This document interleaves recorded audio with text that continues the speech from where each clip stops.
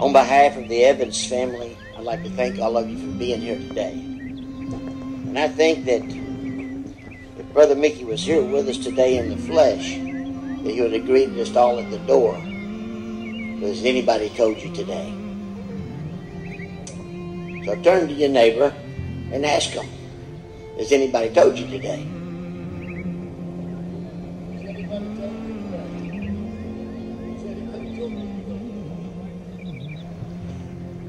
And if somebody hadn't told you,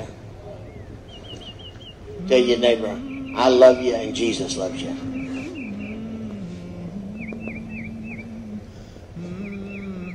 Would you pray with me, please?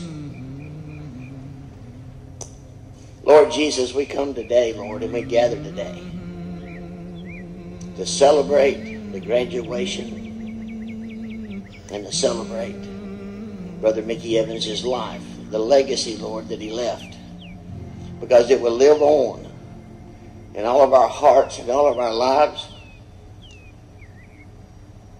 and in the lives of every man that comes through this program that you're so faithful to work in for 53 years. So, Lord, today we ask that you'd let our hearts rejoice, because we know his heart is rejoicing today as he looks at all those that are gathered here today, Lord, but more than that, now he can see into eternity all those that went before him.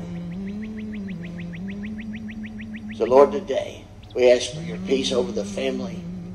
We ask, Lord, for your love abound in our hearts. And, Lord, let us have the memory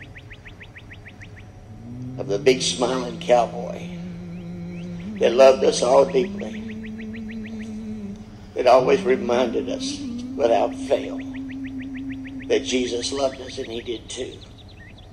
We ask, Lord, for your favor in Jesus' name. We all said, amen. My eyes are a little foggy this morning.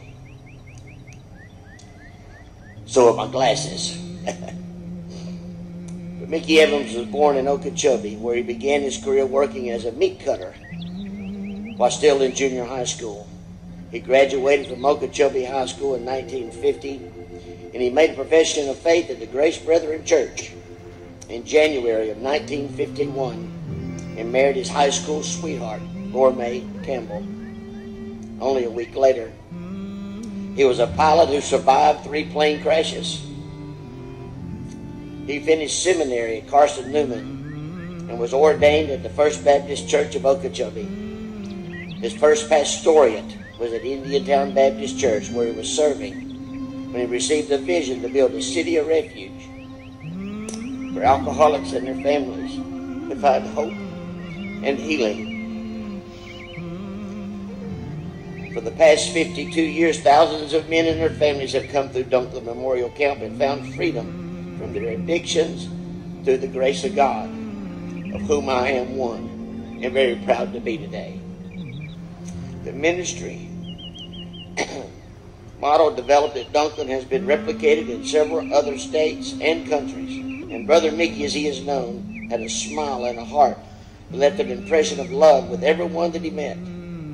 He had a worldwide impact for Christ, and he has survived by his devoted wife of 62 years, Laura Mae Evans, his children, Clint and Nancy Evans, Dean and Roselia Evans, David and Chicky Evans, Laura Lee and Chris Bryan, and his grandchildren, Ira Evans, Amanda Frank Seaton, Jennifer Evans, and Zeke Bryan, and stepbrother Billy Belville. An extended family include Lenora Walker, Betty Gordon, Kim and Rick Trask, Jerry and Juanita Walker, Gary Gwynn and Tuff, Kelly Marsh, and Tammy Brickler, James, Suzanne, and Matt Morton, along with numerous cousins and kinfolks around Okeechobee. There are also innumerable spiritual sons and daughters who cherished him as a father in the faith. He is preceded in death by his mother, Edna Walker Belleville, his father, Albert Evans, and 2 infant sisters, Louise and Margaret, and grandson, Christopher Dean Evans. In our word we read that no eye has seen, nor ear heard, nor mind has conceived what God has prepared for those who love him. Brother Mickey put it another way, and at every graduation we ever had, he always repeated this and had us repeat after him. So in honor of Brother Mickey today, would you repeat after me? I am not now what once I was, nor am I yet what I'm going to be. But what I am by grace. One day I shall see him face to face, and I will be like him perfectly. I once was dead, but thought I lived. But now I live, though dead I am. For I live in whom I died. For I to the Lord am crucified. And my life and my song will always be Calvary's Lamb.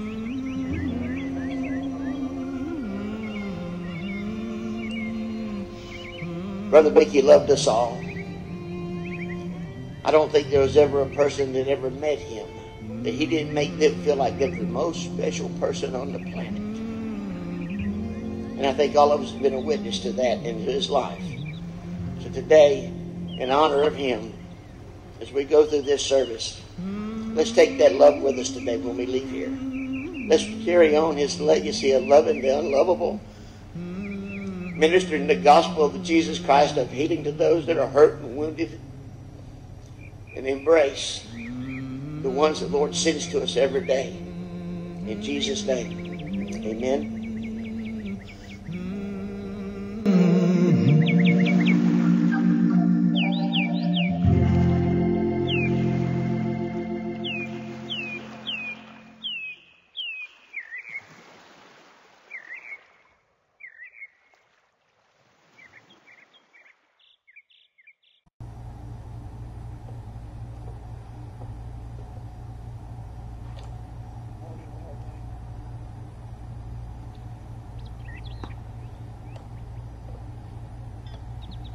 For I was hungry, you gave me something to eat. I was thirsty, you gave me drink. I was a stranger, you invited me in, naked, and you clothed me. I was sick, and you visited me. I was in prison, and you came to me. Brother Mickey's been fulfilling those scriptures for over 50 years. He loved us. He encouraged us. He trained us. He corrected us. And he fathered us. We've been the recipient of those blessings from him. You know, before Brother Mickey got to where he couldn't get out and travel or drive, we used to take him out on visits to visit his friends in Okeechobee and Clewiston, all around the lake. We'd take that Suburban. We'd put a bunch of jars of cane syrup in the back. Fill the back seat with black-eyed peas, and we'd go to visit. And on those trips, we had a lot of time to talk. And I remember I was telling him about how many men were in the program. He was always interested in that, and he was always interested in the other ministries that had been birthed out of Dunkley. And I tried to give him as much information on those as I could.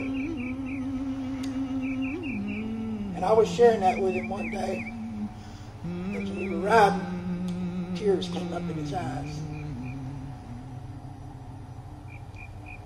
And he said, you know, I never dreamed of this. He said, when we started to camp, he said, I thought in 2, maybe 3 years at the most, we'd have all the alcoholics in Okeechobee and Indianown sobered up and saved. And we could go back and pastor a church.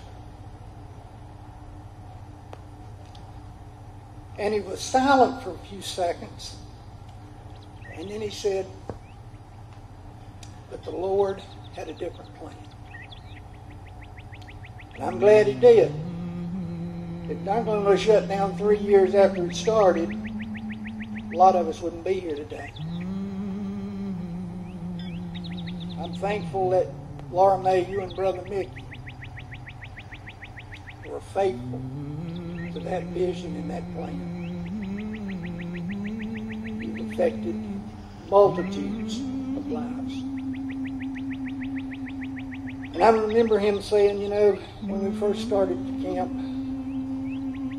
everybody thought that I was crazy. I was a crazy young preacher trying to sober up a bunch of alcoholics. He said, you know, I feel like I kind of felt like Noah when he was building the ark in the desert. And as I thought about that, God's plan. God had Noah to build that ark because he knew what was coming. He knew that the world was going to be flooded with water. God had Brother Mickey to build that camp because he knew what was coming. The world was going to be flooded with drugs.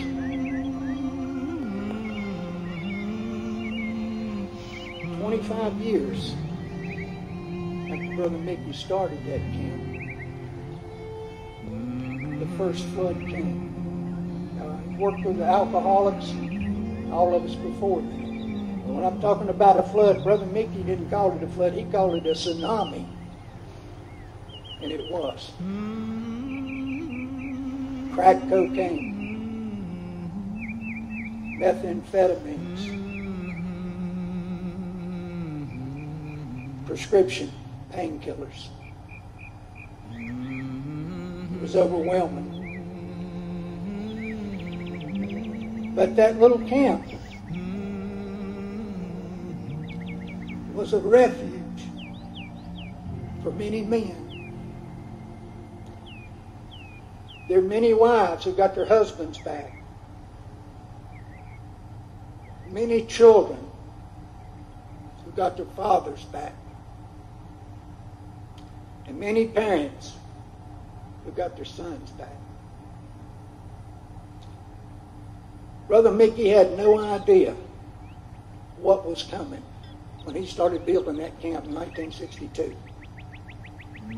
But God did. And God had to have a man who was faithful, who was trustworthy, who had a heart after his heart.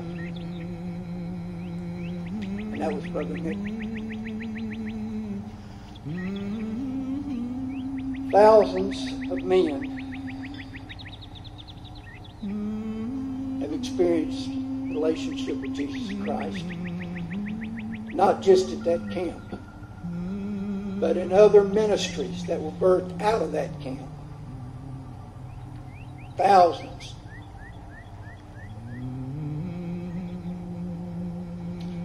I was talking to Brother Mickey's friends the other day, and he said, how many men you reckon Brother Mickey's affected? I said, I have no idea. But I know this. The effect and influence of Brother Mickey on men's lives does not stop because he's passed away. It goes to you guys. We have the ministries that Brother Mickey helped you with. It goes to you guys in the program to carry the message when you get out. So that crazy young preacher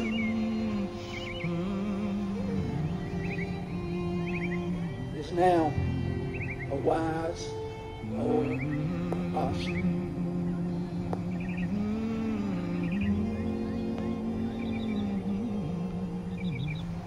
Also, when we were on these trips, Brother Mickey knew that sooner or later he was going to go be with the Lord. Most of the time he wanted it to be sooner.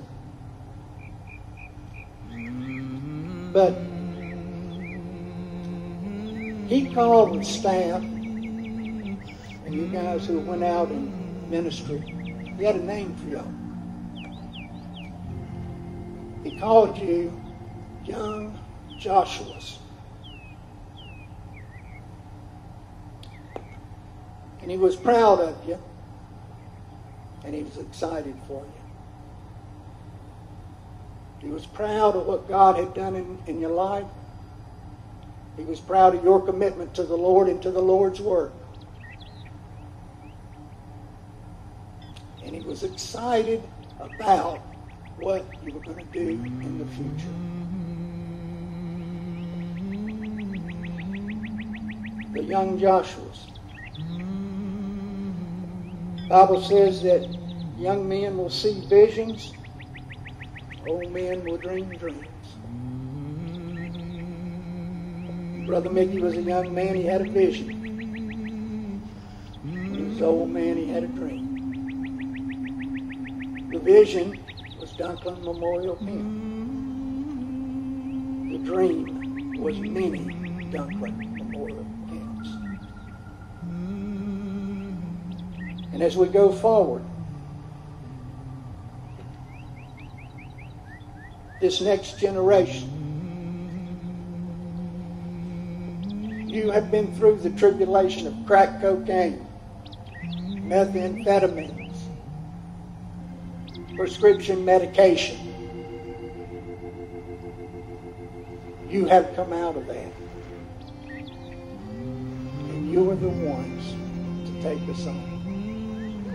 He called you young Joshuas. When they buried Moses after 30-day mourning, the Lord said to Joshua,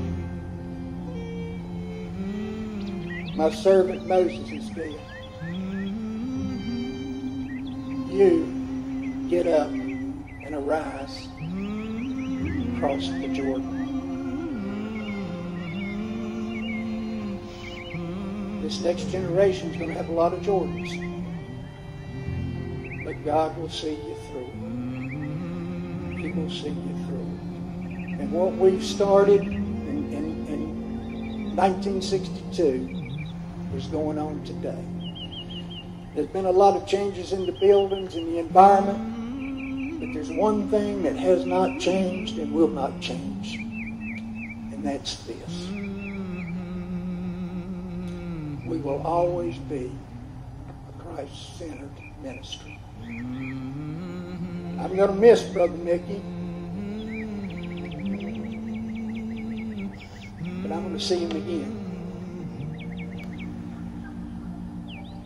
He's going to have the table set for us when we get up there, boys. You know that, don't you? To the family, Clint, Dean, David, Laurie.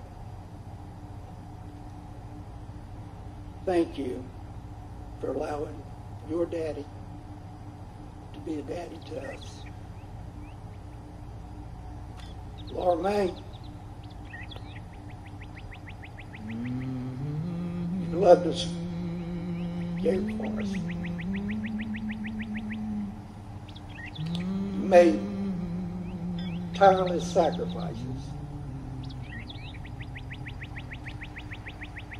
Thank you doesn't even scratch the surface of what we owe you and the way we love you.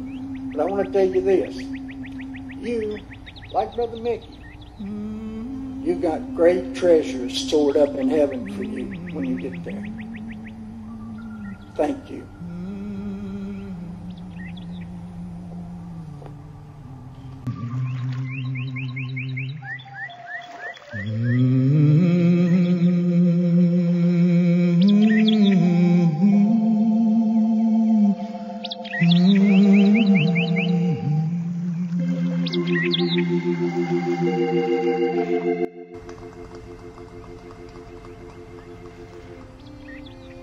Morning. I like to say that I love Mickey, but it's like when you say you love the Lord, it's really your response to Him loving you.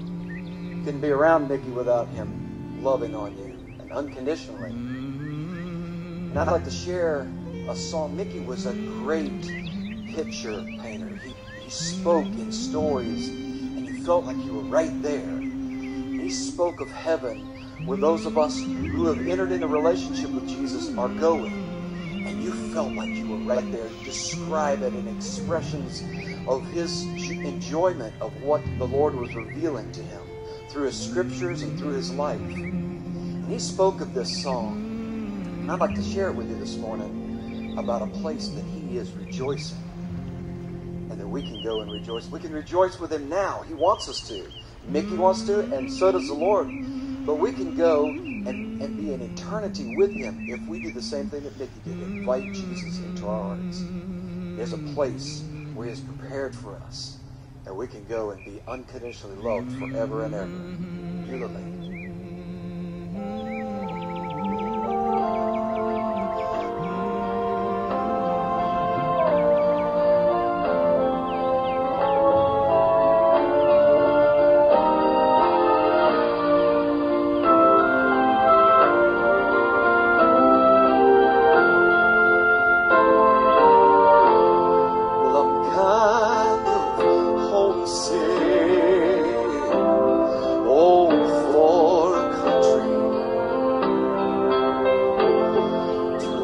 I've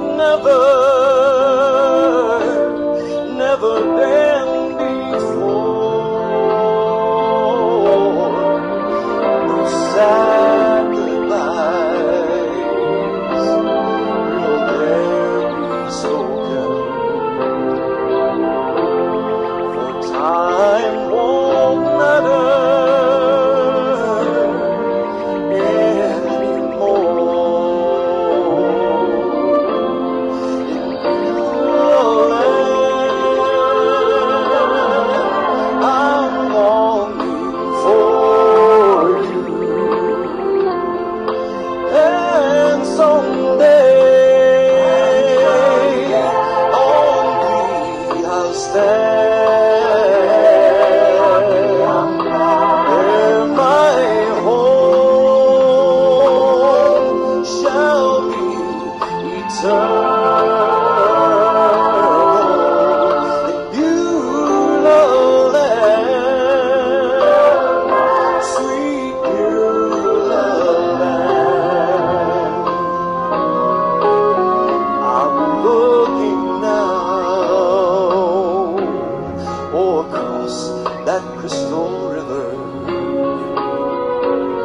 Right where my faith has ended inside, there's no more days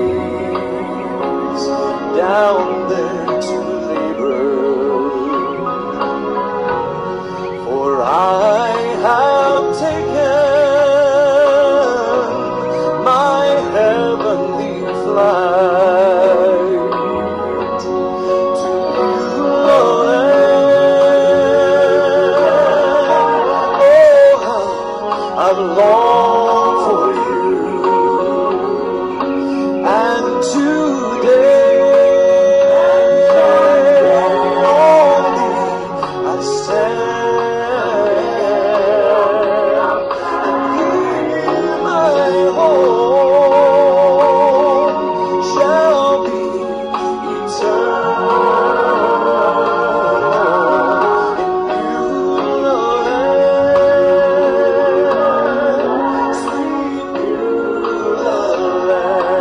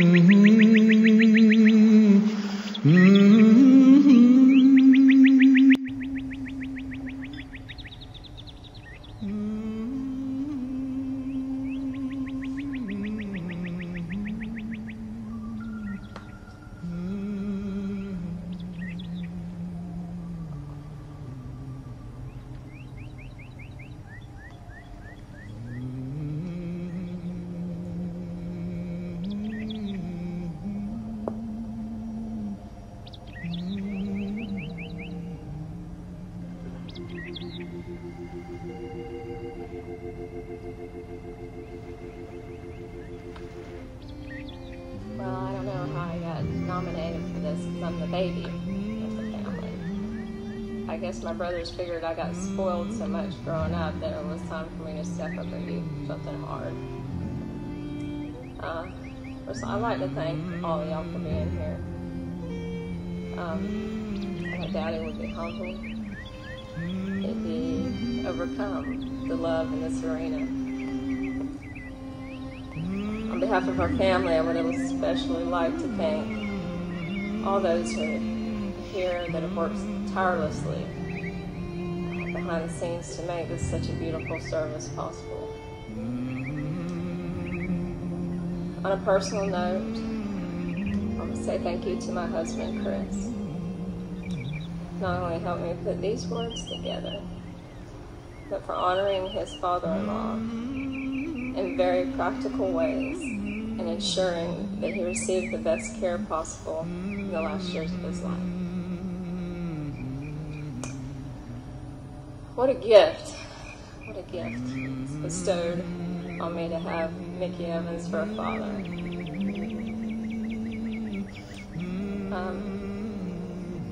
God's been so gracious in allowing me 42 years to learn from him, to be loved by him, and to learn how to love by his example.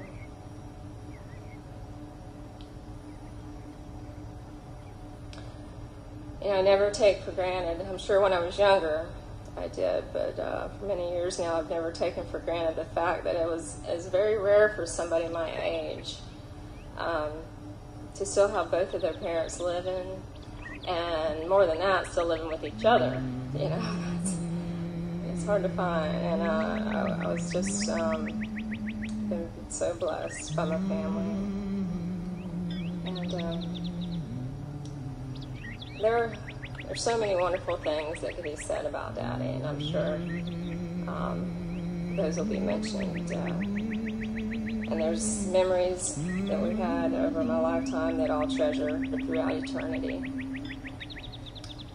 This morning, I feel like I have the unique perspective to share with y'all some things that Daddy never did.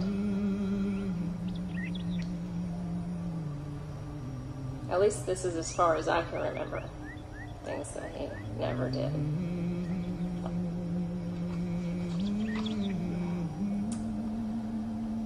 He never ate at the chow hall at the camp. That is, until everyone else had been gone through the line and been served first. He never passed up a vehicle stranded on the road. He wasn't much of a mechanic, so if you happened to be the lucky one riding with him, you would probably be the one changing the tire. He never knew if he might be entertaining angels unaware, so he treated every stranger like they were. He never missed an opportunity to go to jail, and it was actually one of his favorite places to be, which is hard for a lot of people to understand.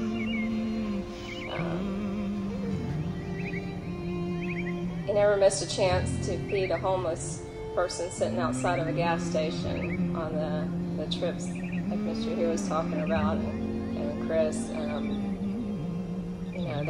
There was if he saw a need, there was no way he couldn't try to meet it if he had it in him. Sometimes that becomes overburdening for somebody that sees needs even when they're not expressed or evident from the outside. He never missed an opportunity to create a traffic jam at the camp. All you staff that have ever been pulled up in the middle of the road, not the side of the road, the middle of the road, be stopped and you ask you how your day was going, and of course if anybody had told you yet. So, the staff knew that if they were in a hurry, if they had to be somewhere, they'd make a quick detour when they saw him coming, because they knew they'd be there for a while with him. He never had the heart to turn anybody away if they truly wanted help. And I never, ever saw him give up on anybody. No matter how many times they'd been around the mountain of addiction, the mountain of our selfish nature, which we all make several trips, but no matter how far somebody had gone down, even if they had been up on that mountain at one time, he never put boundaries around and said, "You've taken too many trips."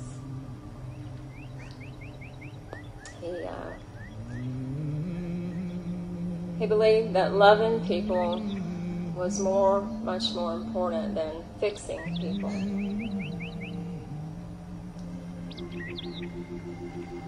Sometimes that's even harder. We all like to fix people, but sometimes it's harder to love them. He never blessed a meal at our home or at any kind of meeting without first inviting Christ to be the guest of honor. He always knew his place, and that was below Jesus. He never had a need that his God didn't meet, and that he doubted that his God would be able to meet. You know, he was talking about, everybody said it was crazy to go out there, and one of the things they told him is, take your kids, your wife and your kids out there, and they're going to starve to death. They're going to starve out in that swamp. Now, the irony of that is, most of us have had trouble with obesity all of our life, not the other way around. So God has just, abundantly and over provided for our needs.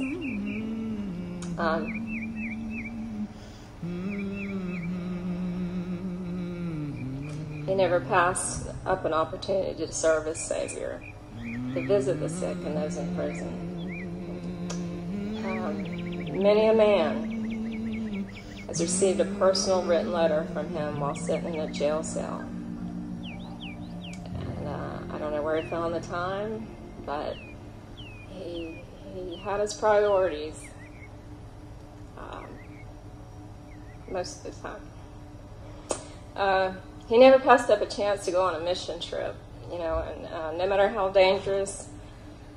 He was in Cuba the day that Castro took over, which was a dangerous place for an American to be at that time. He swam with piranha to minister to leper colonies in the Amazon. I was with him one time when he was nearly arrested in Russia, and the KGB were still very much alive at that point, although they wouldn't claim to be.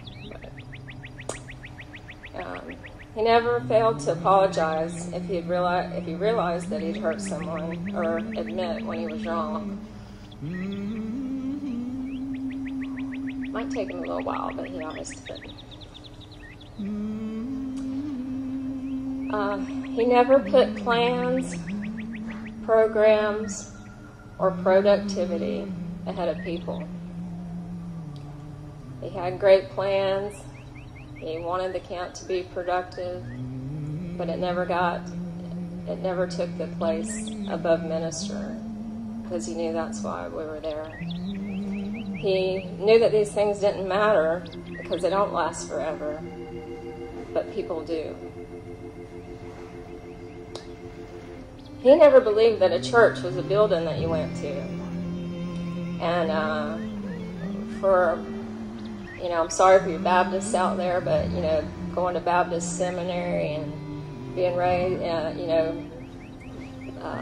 trained Baptist, that was a total paradigm shift for him when the Lord revealed that to him. That it's not about how big the buildings are, or how many people, or what your Sunday school program is, or, he believed that there weren't spectators that came to church.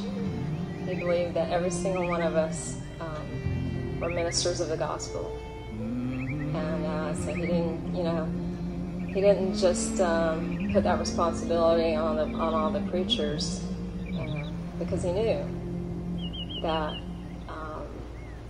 the rest of us could touch people that the preachers couldn't touch in each of our lives and in each of our daily circles. He not once, Well, not once, I know this for a fact.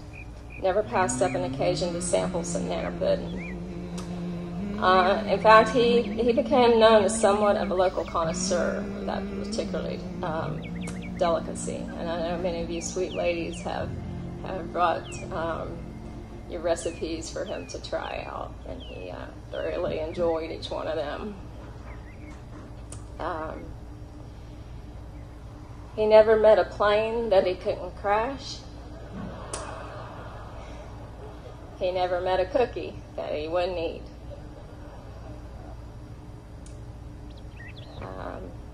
He never learned to turn on a computer, and he didn't want to. And he made that very clear, that nobody was going to talk him into that.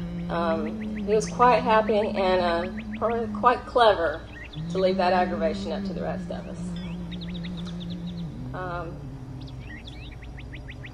You never see him look at his watch, either when he was talking to somebody in person or I've seen him on the phone for hours. I never saw him look at his watch. He had time for people. He never tried to hold back his tears. His motto, which many of you could recite by heart, is if your eyes leak, your head won't swell. So he didn't think it was a bad thing to share his emotions and just be transparent and be honest about who he was. Mama can verify this. He never made it back home at the end of the day with more than $5 in his pocket. But he'd have at least 3, and my brothers know what those 3 were about. But he found some way to just give whatever he had, whether it was money, time, food.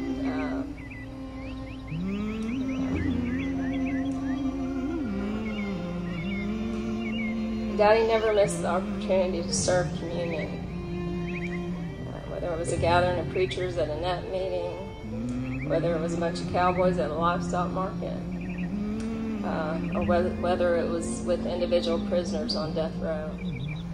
He loved to share the body and the mind.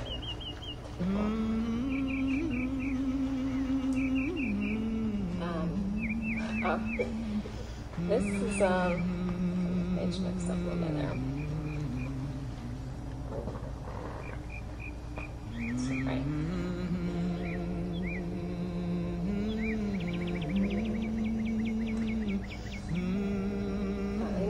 He never missed an opportunity to go hunting either, and he was so grateful to a lot of the ranchers around that would just allow him to go hunt, and most of the time he didn't kill nothing. Not because he wasn't a good shot, but he just enjoyed being in the woods, alone, with friends, cooking sausage with Tay and Emery. Just that was where his heart was. He did not like to be in town, and especially not in a place like Palm Beach. We sent him there one time to have some pictures made with Mama that had given us a portrait. And we talk about a fish out of water. That didn't go so well. But anyway, he never wasted anything he would kill, and so we've eaten gator, and I'm sure the statute of limitations is up on that, so I'm not going to worry about it. We've eaten many gators. Venison, Heidelberg rooters, anything that would fill the table, he'd bring home. And there's someone actually, there he is on this stage, that had the pleasure of eating some bobcat that Daddy had skinned and on one of their hunting trips, and he shall remain nameless.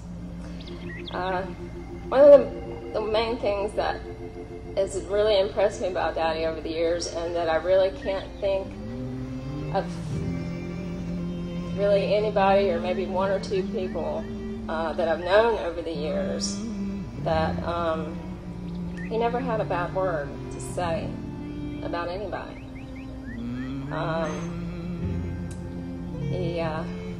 Sometimes you even try to fish it out of him, because you knew he knew, because people shared the deepest things of their hearts with him. They trusted him, and we're all curious, so we try to get him to drop a hint here and there what was going on. He wouldn't do it.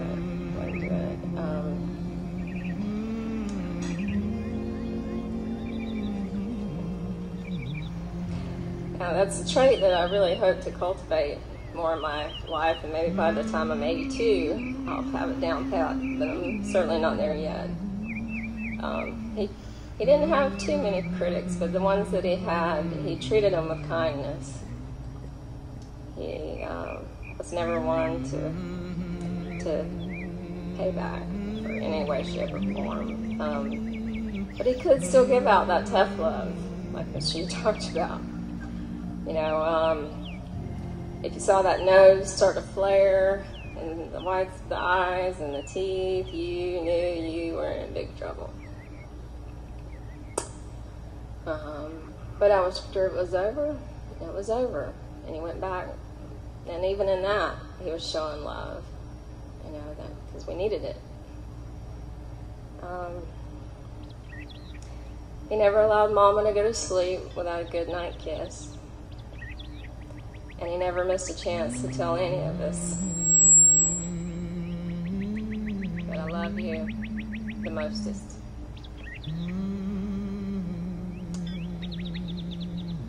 This past Friday morning, we all lost a hero of the faith, a hero to me. But him being gone, it's going to leave a big crater-sized hole in our hearts. But you know what? He made sure we knew what to fill that hole up with. And he knew that Jesus could more than fill any hole he left behind. And so, again, I just thank everybody for being here, the love and support that we've felt over the past several weeks. I can't even describe what it means to us. And just bless y'all, and love you the mostest.